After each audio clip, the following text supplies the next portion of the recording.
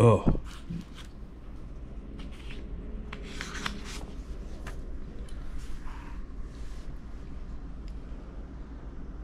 Three, two, one.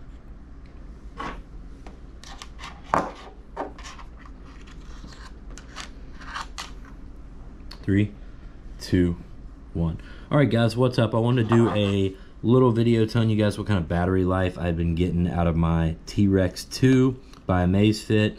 So I had the original T-Rex first, and the battery life wasn't fantastic on it. I was having to charge it, once every 3 or 4 days, probably.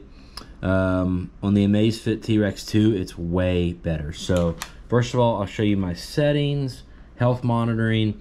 I've got the auto heart rate set on 30 minutes, and then I have the active rate monitoring turned on. So when it detects me doing a physical activity, when it detects me walking, playing basketball, something like that, then it increases the monitoring frequency. I don't know how much it increases it, but if I'm just sitting around at my desk or something, then it's every 30 minutes.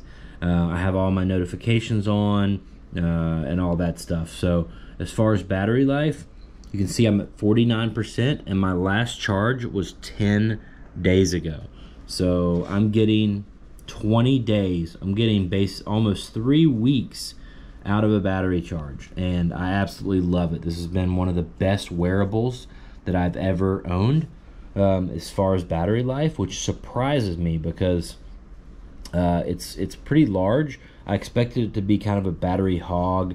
Now I'm sure it probably would be if I more actively used the GPS features, but I really only use those a couple times on the weekends to record motorcycle rides or very specific exercise activity.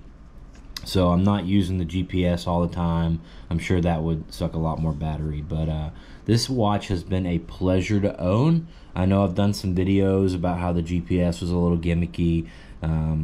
It's okay. The rest of the watch has been great. I have banged and clanged this thing and got it covered in dirt and grease, and the thing still looks brand new. I don't know. I don't know how they've done it. I swear that I put some scratches on the screen, and I was like, oh, bummer, I scratched the screen. And then I would come back the next day and the scratches are gone. And I don't even understand how that's possible, but I'm not complaining.